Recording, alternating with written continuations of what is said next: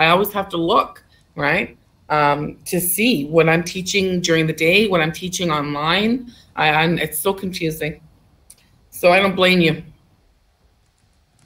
All right, let's begin with our first presentation. We've got Adrian and Koa presenting on the Bolshevik Revolution. I am ready to be dazzled and amazed.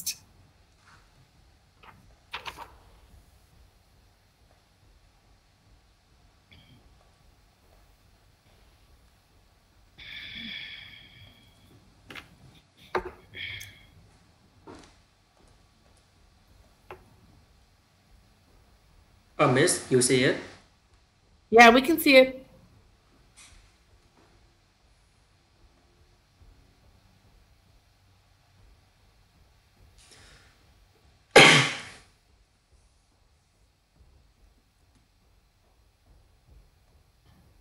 Okay, so today we're talking about the Bolshevik Revolution. What is the Bolshevik Revolution? The Russian Revolution of 1917 was one of the most explosive political events of the 20th century. The violent revolution marked the end of the Romanov dynasty and the centuries of Russian imperial rule. During the Russian Revolution, the Bolshevik led by leftist revolutionary Vladimir Lenin seized power and destroyed the Chechen Tsarist rule. Vladimir Lenin. Vladimir Lenin, also called Vladimir Ilyich Lenin, he was born on April 22nd, 1870, Simbirsk, Russia, and died January 21st, 1924, in Gorky. He was the founder of the Russian Communist Party, Bolsheviks, inspirer and leader of the Bolshevik Revolution in 1917, and the architect, builder, and the first head of the Soviet state until 1924. He was the founder of the organization known as Comintern, or Communist International, and the posthumous source of Leninism, the doctrine codified and conjoined with Karl Marx's works by Lenin's successors to form Marxism and Leninism, which became the communist worldview.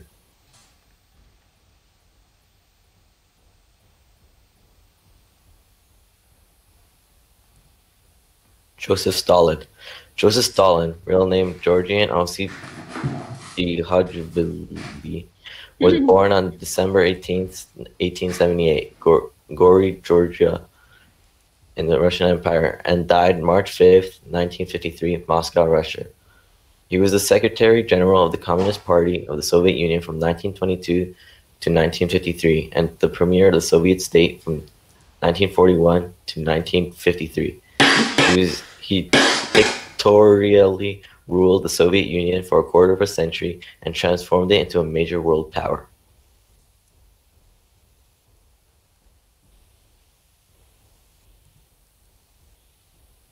Leon Trotsky. Lev Davidovich Bronstein, better known as Leon Trotsky, was born November 7th, 1879, and died August 21st, 1940. Leon Trotsky was a Russian revolutionary political theorist and politician. Ideologically a communist, he developed a variant of Marxism known as Trotskyism. Trotsky joined the Bolshevik Party a few weeks before the October Revolution and became one of the few leaders of the party. Once in government, Trotsky initially held the post of the Commissar of Foreign Affairs, and he was involved with the Brest-Litovsk negotiations with Germany as Russia pulled out of World War I. Trotsky was more prominent from March 8, 1918 to January 1925 as the leader of the Red Army in the post of the Commissar of Military and Naval Affairs. Trotsky was a vital leading figure in the Red victory of the Russian Civil War. He was one of the 7 members of the first Politburo.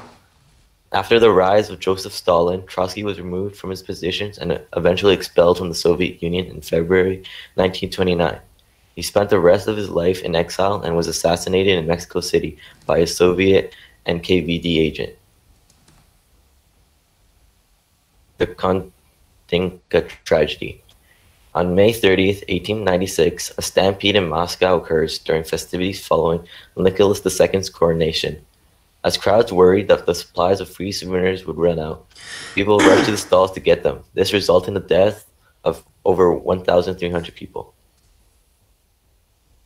1905 Revolution and Bloody Sunday. On January 22, 1905, known as Bloody Sunday, troops and police opened fire on a peaceful demonstration outside the Winter Palace and elsewhere in St. Petersburg, killing and injuring around 1,000 people. The liberal press blames Nicholas II. On October 30, 1905, Tsar Nicholas II issues the October Manifesto, promising civil liberties such as freedom of speech and an elected parliament. As a result, restrictions are implemented on the absolute power of a Russian monarch, and the de facto constitution, the fundamental laws of 1906, is issued. February Revolution. A series of public protests began in Petrograd, which lasted for 8 days and eventually resulted in the abolition of the monarchy in Russia. The total number of killed and injured in clashes with the police and government troops in Petrograd is estimated around 1,300 people. March 8, 1917. On International Women's Day, demonstrators and striking workers made up from a woman take to the streets and protest food shortage and the war. 2 days later, the strikes spread across Petrograd. On March 15, 1917, Tsar Nicholas II abdicates and removes his son from the succession. The following day, Nicholas' brother, Mikhail, announces his refusal to accept the throne. A provisional government is formed to replace the Soviet government, with Prince Lvov becoming the leader.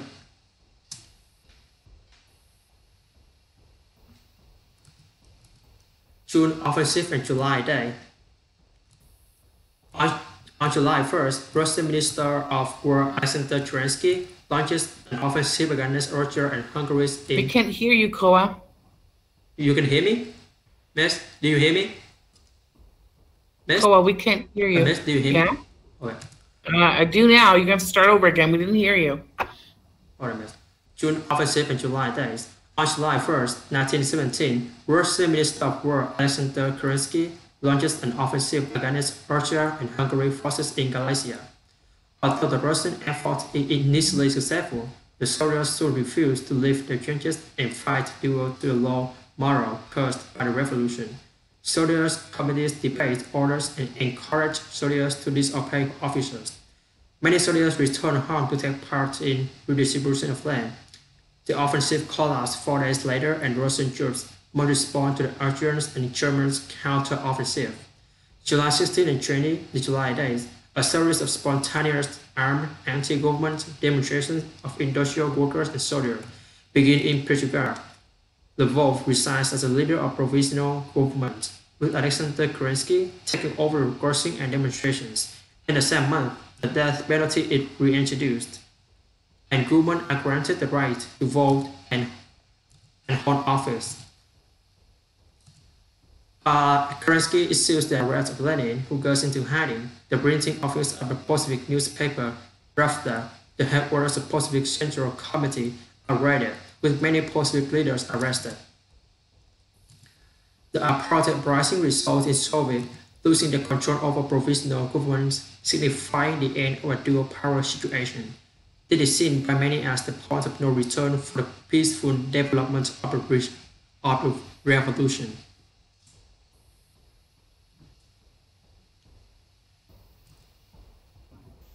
The Kornilov Affair. On September 9, 1917, a failed coup by General Kornilov, commander of the Russian army, takes place when he orders troops towards Petrograd to counter the threat of the Bolsheviks. Prime Minister Kerensky presents Kornilov's actions as an attempted right-wing coup.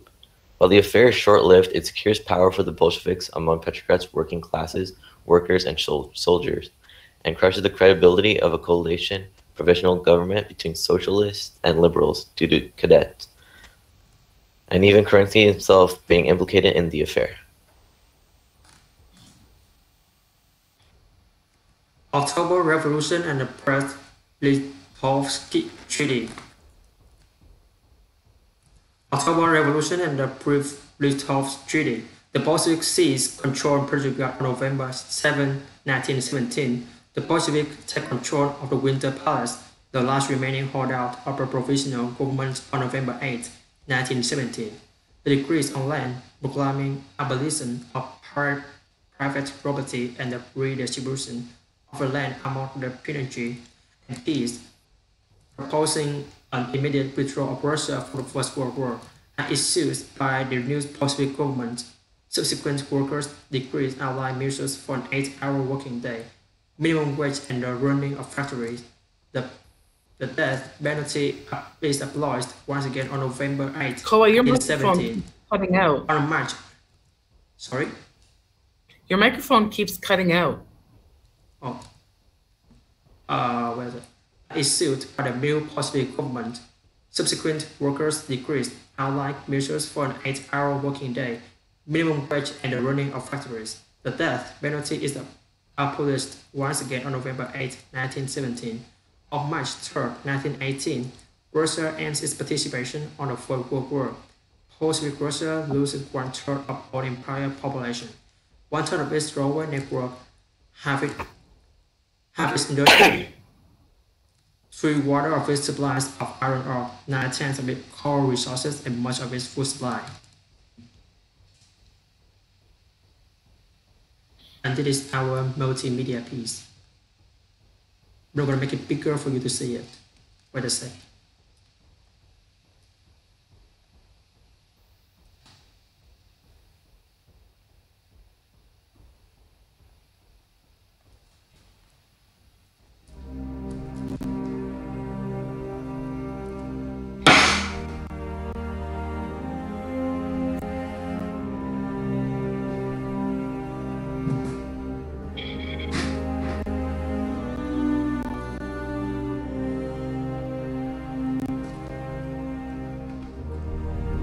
In 1894, Nicholas II became ruler of a Russian empire that stretched from the Baltic to the Pacific, inhabited by 126 million people from 194 ethnic groups.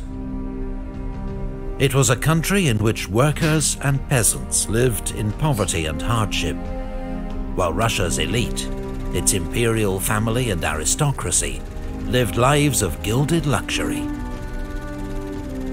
There was a long history of struggle in Russia against the injustices of the system.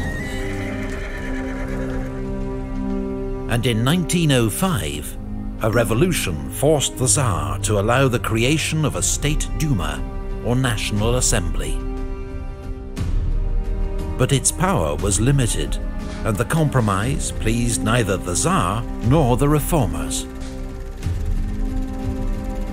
In 1914, this divided empire was plunged into fresh crisis by World War.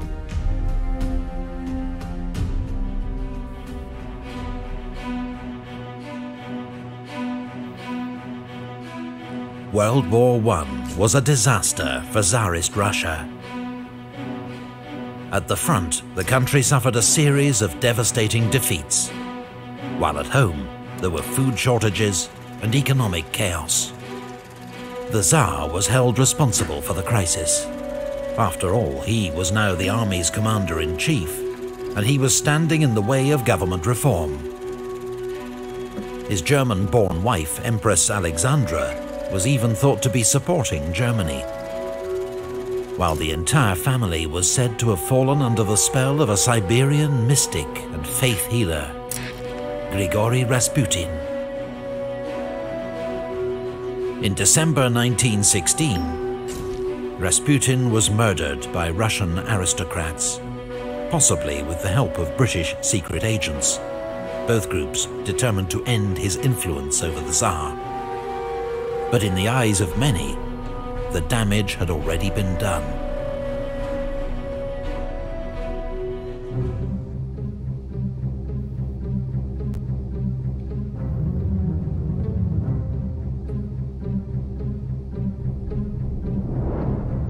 On the 23rd of February 1917, thousands of women took to the streets of the Russian capital, Petrograd, to mark International Women's Day and protest over bread shortages.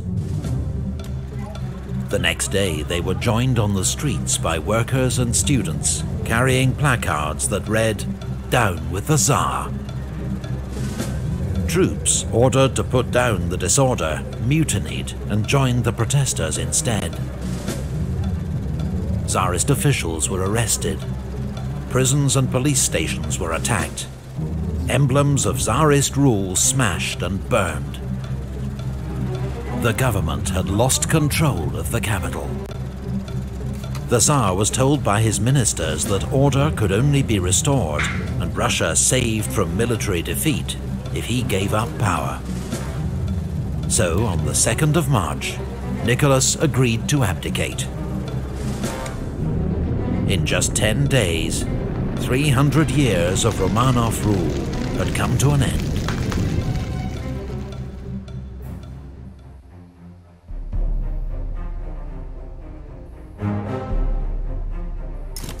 The February Revolution had been remarkably swift and bloodless, and hopes were now high for the creation of a more democratic, more just Russian state.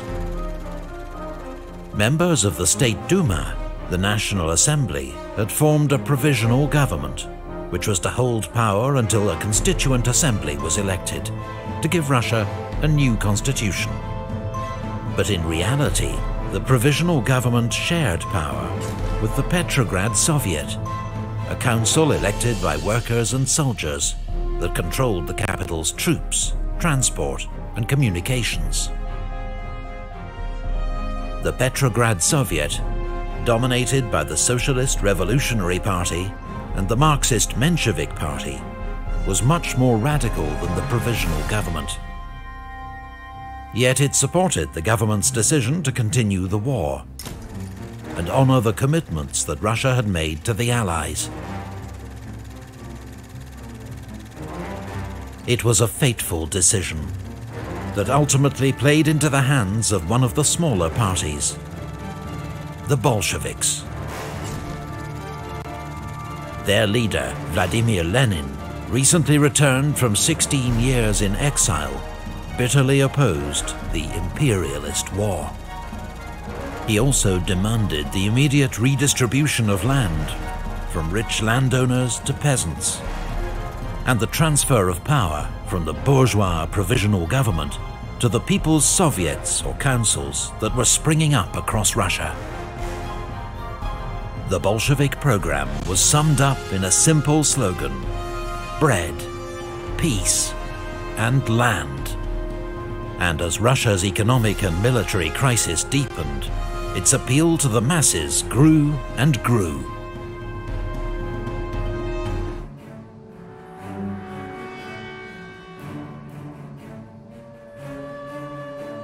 In June, a new Russian military offensive ended in disaster, with 400,000 Russian casualties, massive desertions, and the collapse of army morale and discipline. In July, soldiers and sailors in Petrograd mutinied. They were joined in the streets by workers with Bolshevik support. But troops loyal to the provisional government opened fire on the protesters and dispersed the crowds. A police crackdown followed, leading to the arrest of several Bolshevik leaders, including Leon Trotsky, while Lenin, with the help of Joseph Stalin, fled to Finland, traveling with forged papers under the name of Konstantin Ivanov. A socialist and stirring orator named Alexander Kerensky became Russia's new prime minister and was hailed as the man who would save Russia from anarchy.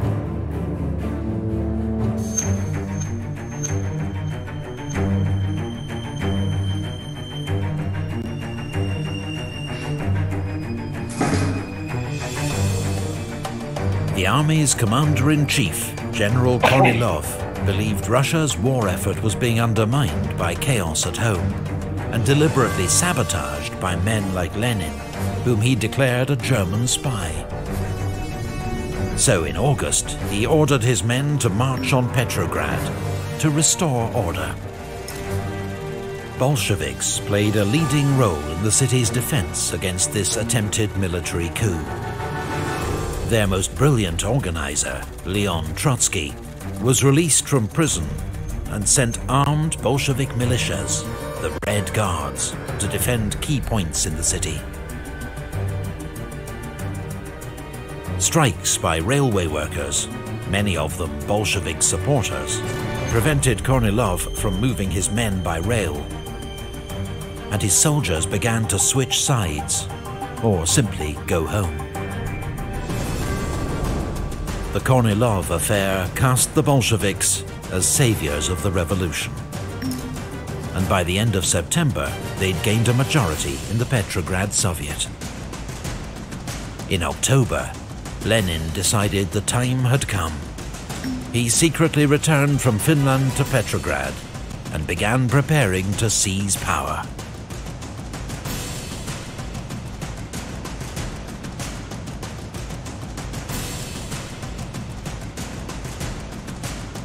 On the 25th of October, the Bolsheviks made their move. Red Guards and loyal troops seized key points around the capital, and that night they stormed the provisional government's headquarters at the Winter Palace, an event later immortalized by Bolshevik propaganda and the great Soviet filmmaker Sergei Eisenstein. Kerensky fled the city at the last moment, narrowly avoiding capture. And the next day, at the Second All-Russian Congress of Soviets, Lenin announced the overthrow of the provisional government.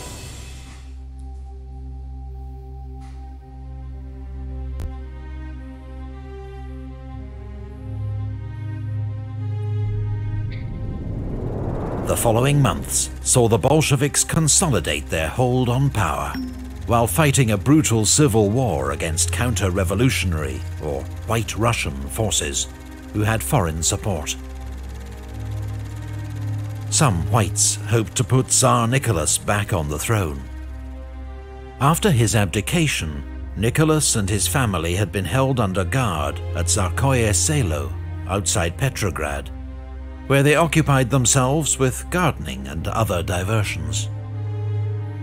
In summer 1917, the family was sent to Tobolsk in Siberia, where they lived under house arrest in the governor's mansion. The following spring, the Bolsheviks had the family moved to Yekaterinburg. In July 1918, as White forces approached the city, Bolshevik soldiers gathered the whole family in a cellar. The Tsar, his wife, their son Alexei, their 4 daughters, Olga, Tatiana, Maria, and Anastasia, as well as 4 servants, and executed them all. Russia's civil war was one of the 20th century's most devastating events. An estimated 2 million soldiers lost their lives, while a typhus epidemic and famine claimed the lives of a further 9 million civilians. By the end of 1921, the Bolsheviks had emerged victorious, and under Lenin's determined and uncompromising leadership, set about building a new socialist order. The Soviet Union, created in 1922, emerged as a world superpower following the defeat of Nazi Germany in World War II. But it would always remain a single-party state, where all opposition or dissent was ruthlessly suppressed. Those brief hopes for Russian democracy that flowered amid the euphoria of the February Revolution were extinguished by the Bolshevik October Revolution, and put beyond reach for decades to come.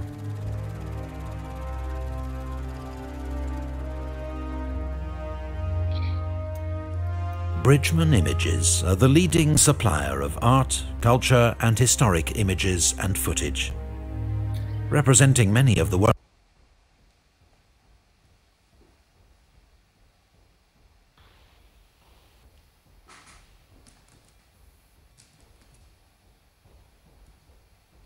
This is our citations.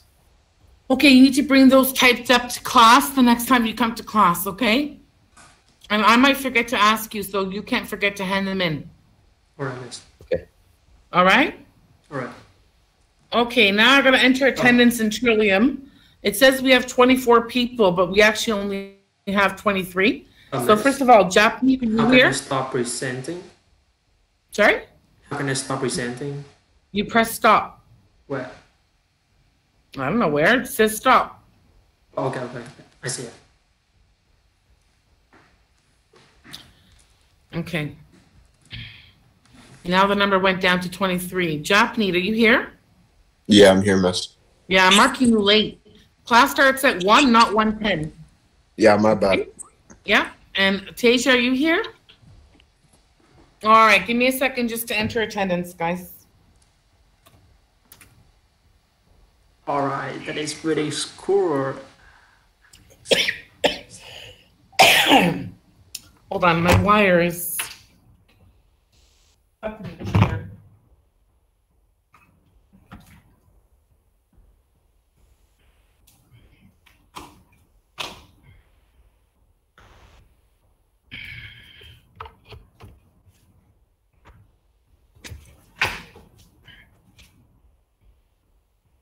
All right.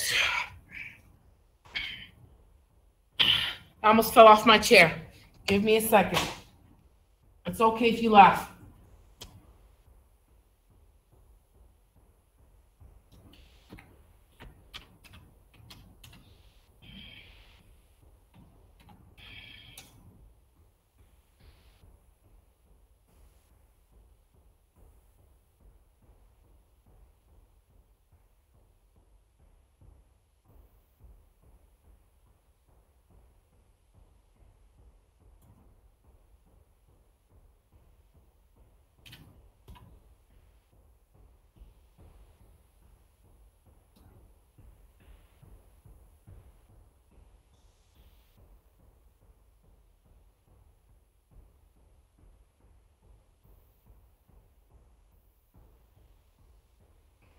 Okay, guys, take out your study questions for the chapter 7. Chapter 7, let's take them up.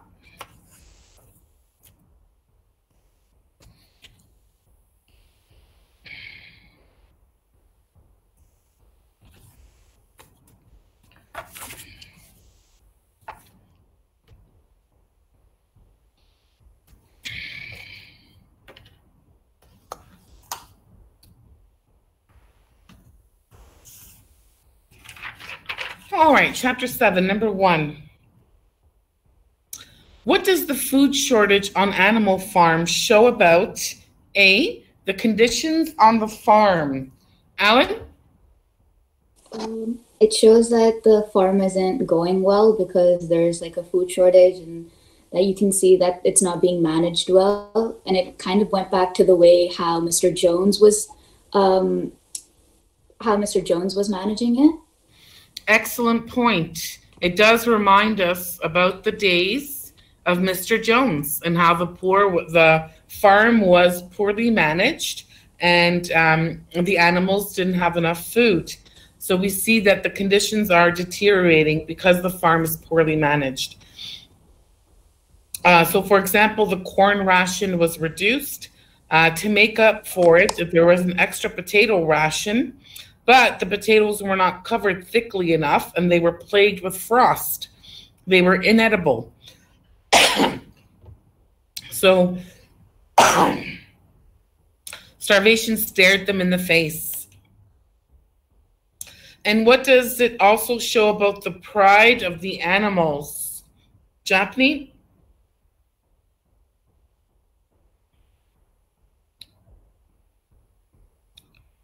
Japanese?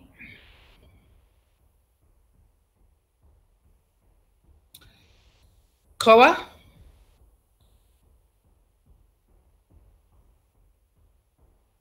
Can't hear you.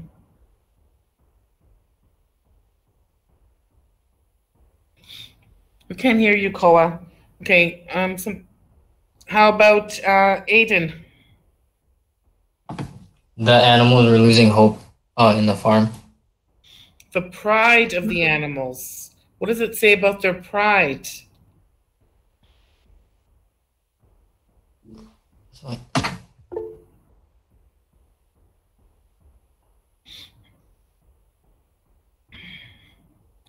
Did anyone get that question? What does it show about the pride of the animals, Siddharthan?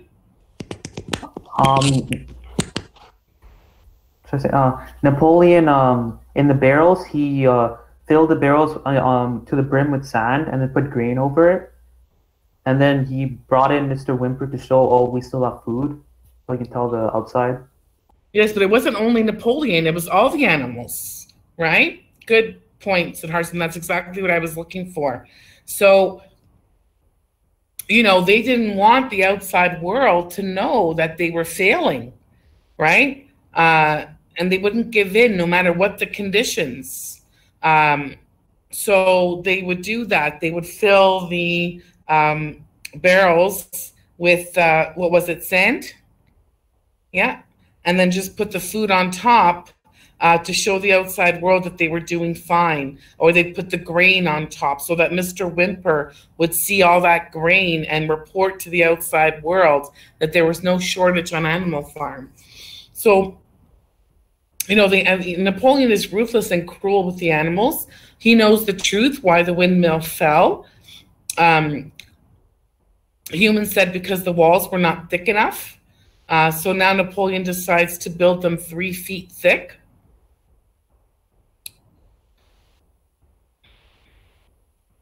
And obviously he doesn't want the outside world, the humans, to make fun of him. So even though it was his fault, because, you know, he didn't have the animals build the walls thick enough, he tells the animals that it was Snowball and forces them to undergo the exhausting, laborious task of rebuilding the windmill. And, you know, because all of their efforts are on building the windmill, the farm is being neglected, right? And this is why they are nearly starving to death. And this is all because of Napoleon's pride. He wants to show that windmill to the outside world. And, you know, he wants the outside world to see the windmill so that they can marvel at how wonderful everything is happening on Animal Farm. It seems to me that he's even worse than Mr. Jones.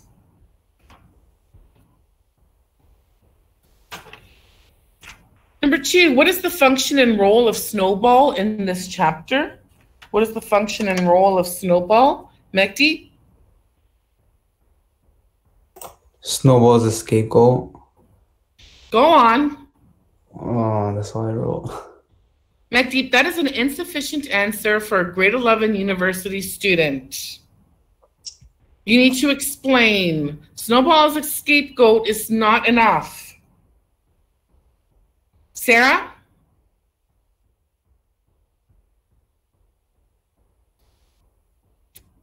Sarah?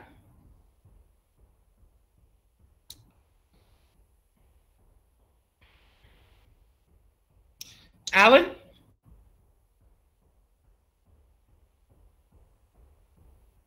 Snow's he was portrayed as a villain and a scapegoat, but especially by Squealer, because he tried to rile up the animals and make them very mad and try to blame him so that it would seem as if that the Squealer and Napoleon weren't at fault. Yes, exactly. That's why these, you know, totalitarian governments have scapegoats.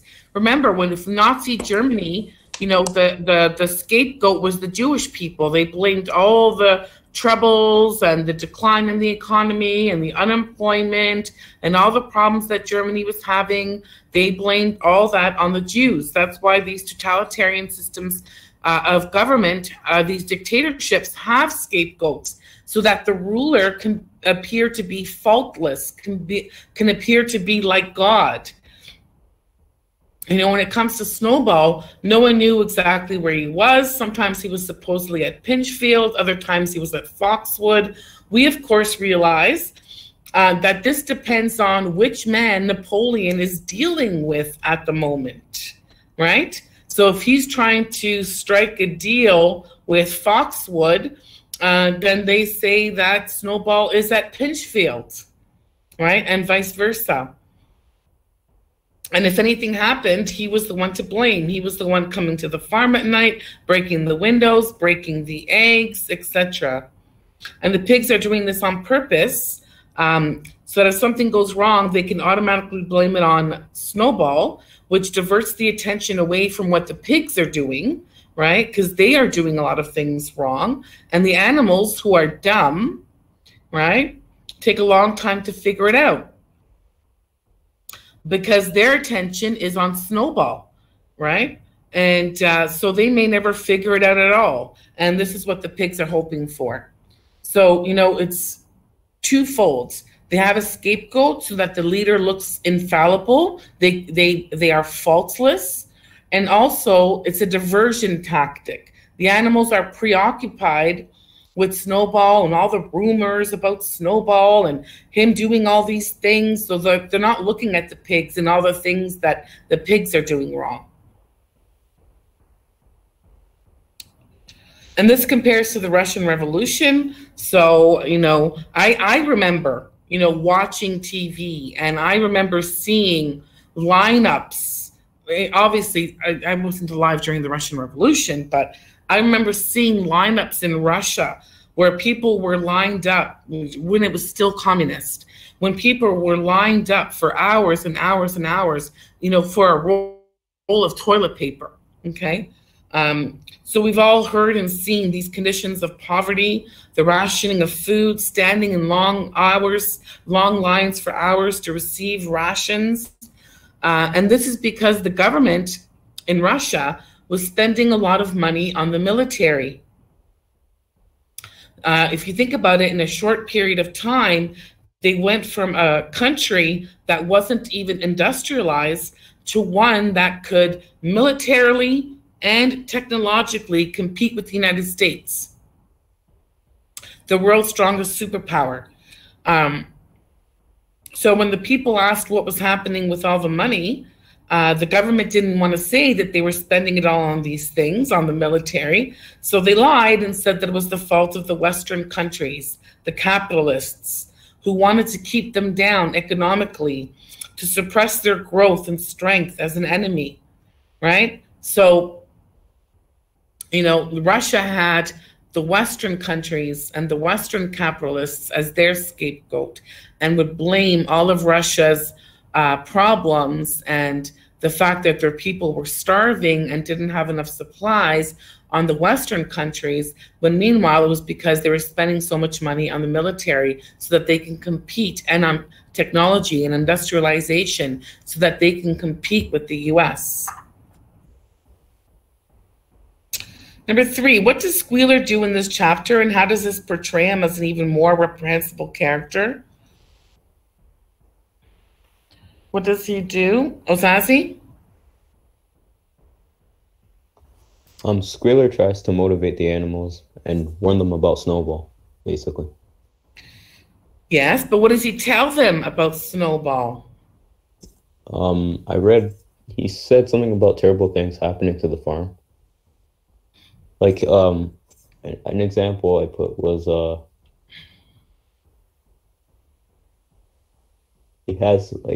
he's a secret agent of Jones the entire time, and kind of faked his good deeds in the farm. Okay, that he was a secret agent of Jones, very good, right? And that, you know, he was working on Jones's side from the very beginning. And he says that documents have been found proving that Snowball was a traitor and an agent of Jones from the very beginning, right? So, you know, his bravery in the Battle of the Cowshed, again, they are rewriting history, right? Because now they're changing the events of the Battle of the Cowshed, where Snowball fought bravely and he was the whole strategist, right? He's the one who's strategized the entire attack. And so they're taking that away, right? They're rewriting history.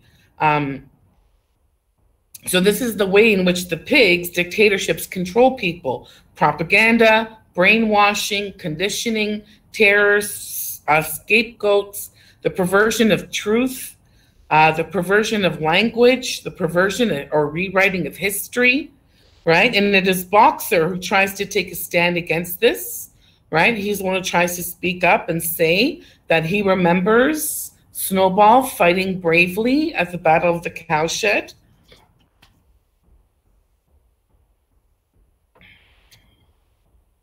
Boxer says he does not believe it because he himself saw Snowball fight bravely in the Battle of the Cowshed.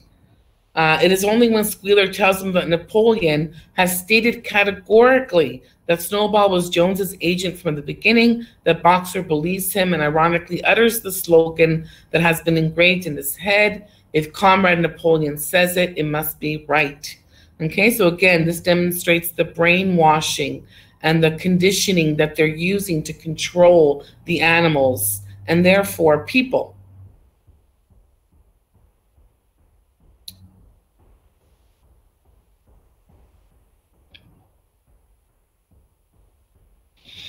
Number 4, why does Napoleon carry out a purge of all the undesirables?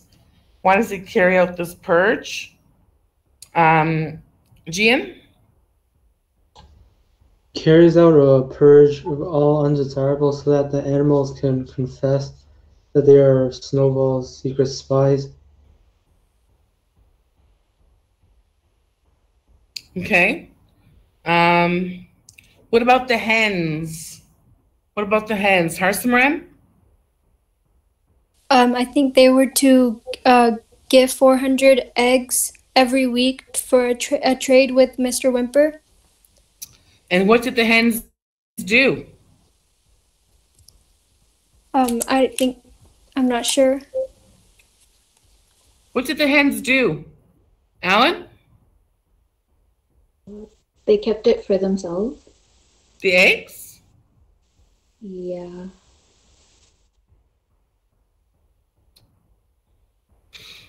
No. Guys, what did the hens do? Jason? They defied Napoleon. They went to the roofs and they laid their eggs there so the egg would break when they hit the ground. So they Thank you, Jason. Yep. Thank you. Don't you guys know what the hens did with their eggs? They smashed their eggs. They laid them from the rafters and smashed their eggs because Napoleon wanted to sell their eggs and make money off their eggs, right? I mean, that was one of the things that Old Major had warned them about, saying that Mr.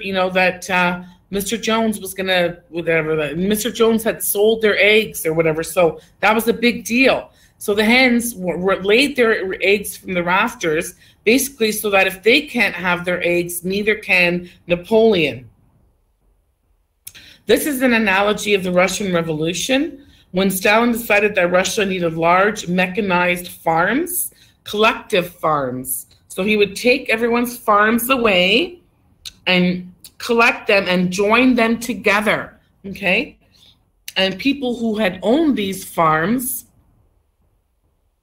for a long time and passed them down in their families, and right? They no longer owned their farms. The government took their farms away. So a lot of them ended up, killing their animals, right? And burning their crops because they thought, if I can't have my farm, I won't let the government have it either. Millions of these people, of these farmers, were deported and killed beginning in 1928 to 1929. And Napoleon carries out the purge of all undesirables so that the rebellion of the hens can be blamed on Snowball and not the injustice of the pigs taking away the hens' eggs. This way, the animals will not side with the hens and start to question the pigs' policies, or worse, revolt against them. It's also to scare the animals. Terror is a very useful tool when achieving total obedience. Okay, so, the pigs had the dogs, and the Bolsheviks, or Joseph Stalin, had the KGB. Okay.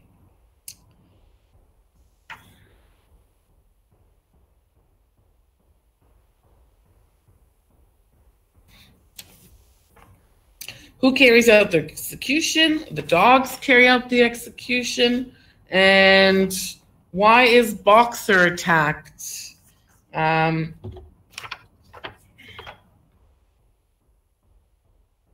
Amy?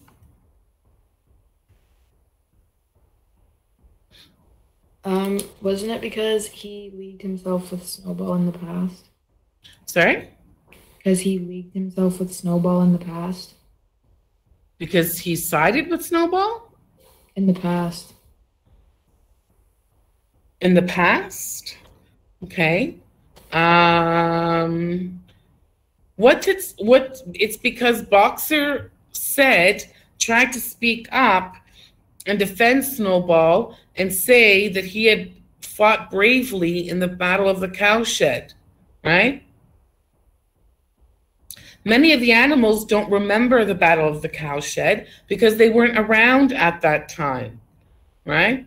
They don't want Boxer telling them what it used to be like or telling them that the pigs are lying.